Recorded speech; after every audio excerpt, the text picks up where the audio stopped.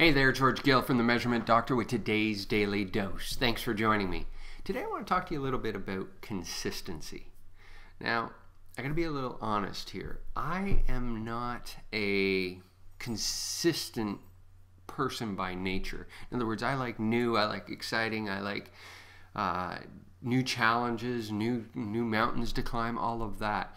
But I've learned over the years that there's magic in consistency. It's dead boring, don't get me wrong. It's absolutely nothing exciting about consistency other than the end result.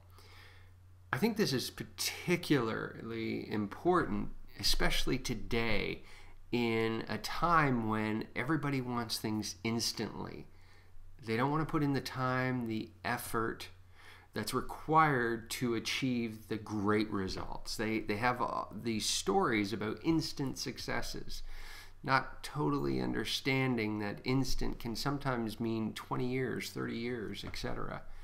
So consistency, consistently doing day in, day out what needs to be done to achieve the long-term goals that we have is absolutely critical to success. Still a challenge for me.